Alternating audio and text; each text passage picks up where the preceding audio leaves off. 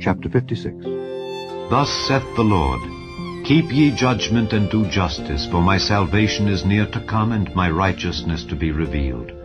Blessed is the man that doeth this, and the Son of Man that layeth hold on it, that keepeth the Sabbath from polluting it, and keepeth his hand from doing any evil.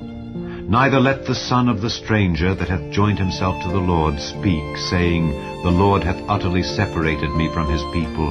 Neither let the eunuch say, Behold, I am a dry tree.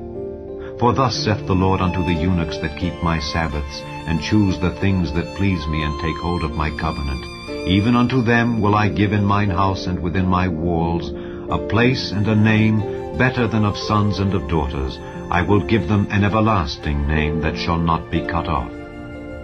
Also the sons of the stranger that join themselves to the Lord to serve him and to love the name of the Lord, to be his servants, every one that keepeth the Sabbath from polluting it, and taketh hold of my covenant, even them will I bring to my holy mountain, and make them joyful in my house of prayer. Their burnt offerings and their sacrifices shall be accepted upon mine altar, for mine house shall be called an house of prayer for all people.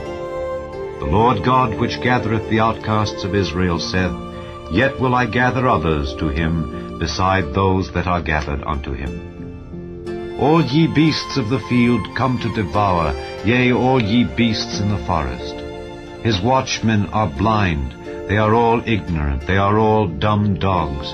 They cannot bark, sleeping, lying down, loving to slumber. Yea, they are greedy dogs which can never have enough, and they are shepherds that cannot understand. They all look to their own way, every one for his gain from his quarter. Come ye, say they, I will fetch wine, and we will fill ourselves with strong drink, and tomorrow shall be as this day, and much more abundant.